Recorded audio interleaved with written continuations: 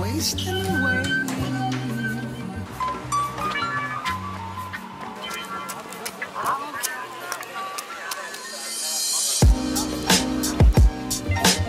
Hello guys, and welcome to the channel, or actually welcome to the Musée du Louvre. It's très bien. And today is Thursday. It's 4 days away from the race. 4 days including today. Thursday, Friday, Saturday, Sunday, race day.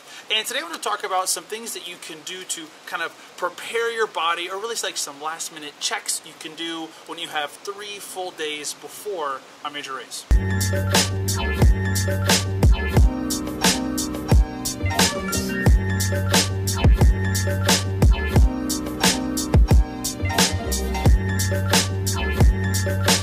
First thing I would say would be to get a massage. If you can't get like a physical, like a deep tissue massage, then the next best thing is a lacrosse ball.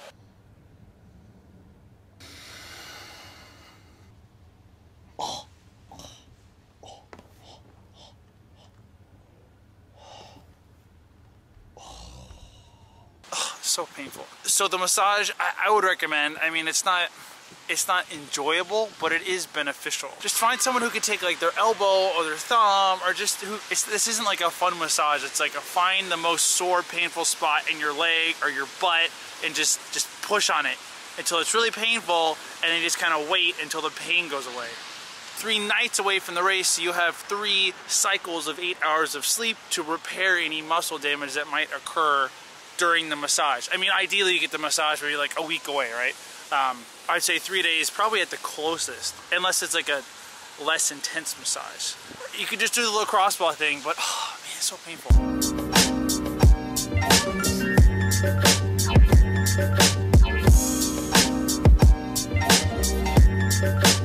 Another thing is gonna be food.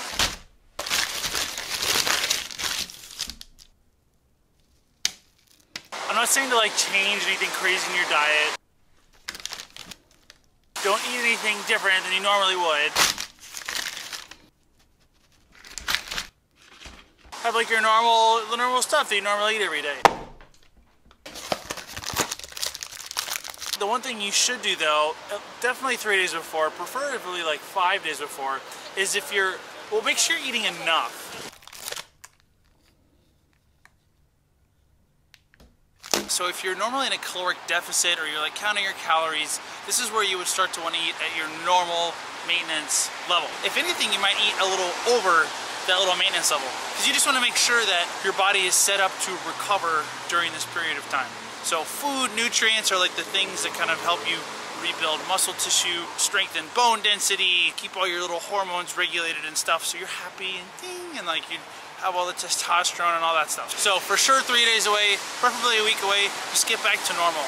And I've noticed with myself, if I'm doing like a big calorie cut, that first like day or two, like let's say I'm cutting like 500 to like 1,000 calories a day or something, for whatever reason, you know, those first, like the first day or two where I'm coming back into it, I have like these crazy hunger swings, and I get like extra glycogen. And this has kind of like been proven, like if you go into like a huge deficit and then you suddenly have like normal maintenance, you like, your body will kind of overstore a little bit of like calories, so you might feel like more waterlogged and stuff. So anyways, 3 days away, a week away from your target race, don't have any crazy diet stuff, just eat normal, and also kind of eat stuff that might make you feel a little happy and feel good. So like, I like eating chocolate.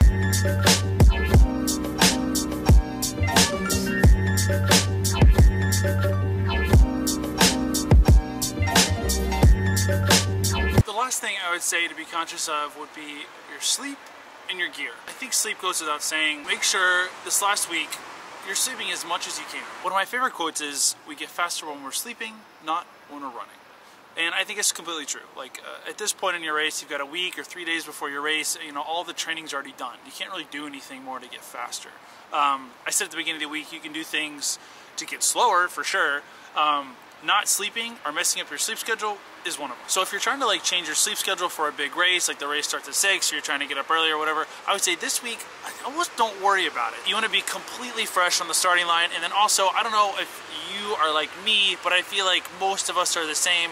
The night before a big race, we sleep like total crap, or you almost don't even sleep at all. So it's like 2 days before the race, 3 days before the race, the week, 3 days before the race that the sleep is like the most vital. And the last thing with your gear, that's basically like your shoes and then your clothes. Make sure you test out your shoes before your race. Like if you watch this video, I talk about the beautiful Nike Zoom Streak LT4s. Nike, about that sponsorship. I tested them in that workout, so I know I don't get any weird chafing spots on my feet or anything like that. So the shoes are good. If you guys are wearing like a new shirt or new pants or something, why not go for a run or two in them like a week before and make sure there's not any weird like chafing spots? Because when you're in the middle of a race, it's too late to put Vaseline on. You know what I'm saying? Come on, I'll show you guys a fun little secret park.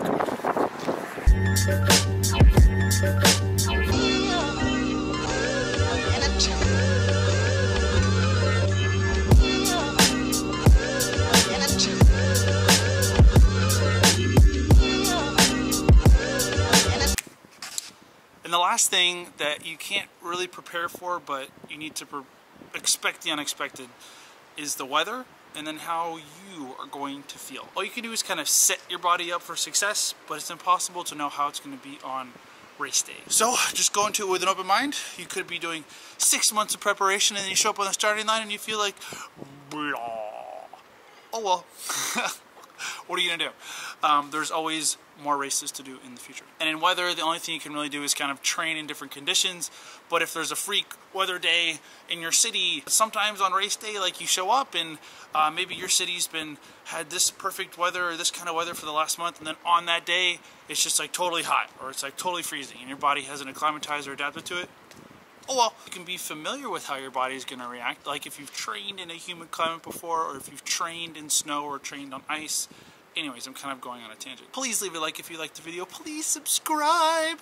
Become one of my subscribers. Oh, and also, if you like the food stuff, I made an Instagram channel that I'm actually doing terribly at publicizing.